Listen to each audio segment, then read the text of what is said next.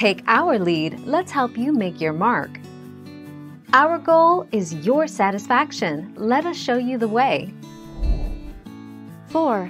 Those who are naturalized in accordance with law. Citizens of the Philippines who marry aliens shall retain their citizenship, unless by their act or omission, they are deemed, under the law, to have renounced it.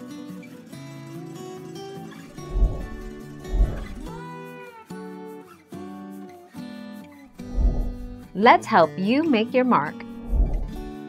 Those whose fathers or mothers are citizens of the Philippines at the time of their birth and those born before the 17th of January 1973, of Filipino mothers, who elect Philippine citizenship upon reaching the age of majority are considered natural-born Filipinos.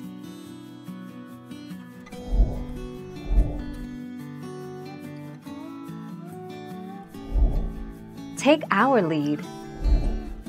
Castro proposed that Article 3, Section 4 of the Bill of Rights which states, "No law shall be passed abridging the freedom of speech, of expression, or of the press, or the right of the people peaceably to assemble and petition the government for redress of grievances," be reworded to, "No law shall be passed abridging."